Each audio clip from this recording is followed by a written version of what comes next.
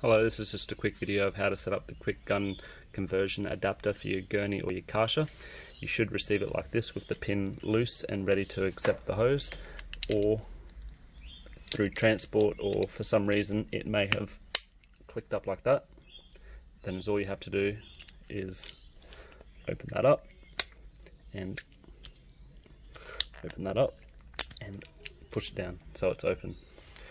So then you get your hose and you put it in until it goes right in, and then you just got to push this pin in until it clicks, and then once that's locked in there, that's not coming out. But just before you use it, make sure that pin's locked in, because if you don't lock it in and you leave it unlocked like that, as soon as you turn on the pressure washer, boom, it'll come apart. So just make sure that pin is locked in.